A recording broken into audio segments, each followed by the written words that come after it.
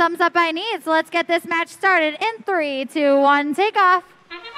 Autonomous quarterfinal 1, match number 2. Red Alliance starts off their barrage. 4 cargo in that upper hub for 4 points apiece. 2 more for the red. Frog Force looking for 2 more. That's 8 cargo and autonomous for the Red Alliance. Whoa, Nelly, that's a lot of points. And we're off. Frog Force already has 1 up there. Comet's trying to help out, as so are the Robodogs 3D. Mars Rovers is all over the Comets. Trying to play some defense as the Blue Alliance starts filling up that upper hub.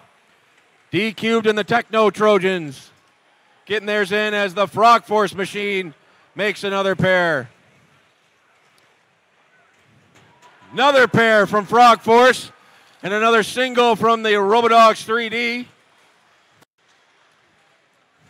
They're already making 20 cargo on the red side. Impressive shooting out here.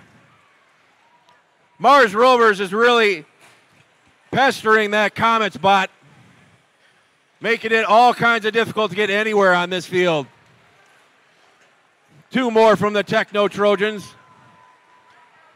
D-Cube trying to get that lob wedge going. There they go. Got it in. Frog Force with another pair. On the red side, they're looking for more cargo. Meanwhile, Robodogs 3D with that lacrosse racket, catapulting their 2 in there.